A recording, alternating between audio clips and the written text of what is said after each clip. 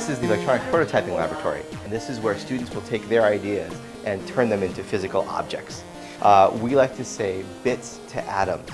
It's also meant for doing things very, very quickly. There's an idea called rapid prototyping in industry. And this allows students to do exactly that, not only for their academics, but also for their personal projects.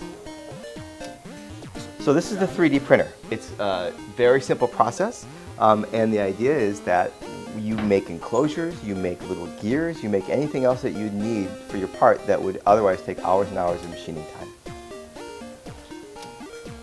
I'm a researcher here at PSU, and I work often with the laser cutter here. And what we use this for is twofold. One, to make stencil patterns for electronics, and anytime you need enclosures and mechanical things that are built out of stiff materials like wood and plastic, we can actually cut sheet material and even etch it. You can cut very fine patterns into wood and plastic. It's a very, very fast process and can make any flat 2D shape you can imagine. One of the unique things we have here is the printed circuit board router.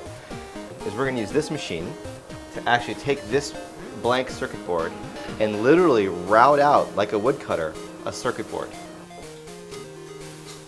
I'm a student at Portland State University in the electrical engineering department, and this is our prototyping bench here. This is where we do a lot of work. It allows us to populate the boards we make with the surface mount components, and if we have a board that has a malfunction, we can extract components and replace them and make repairs.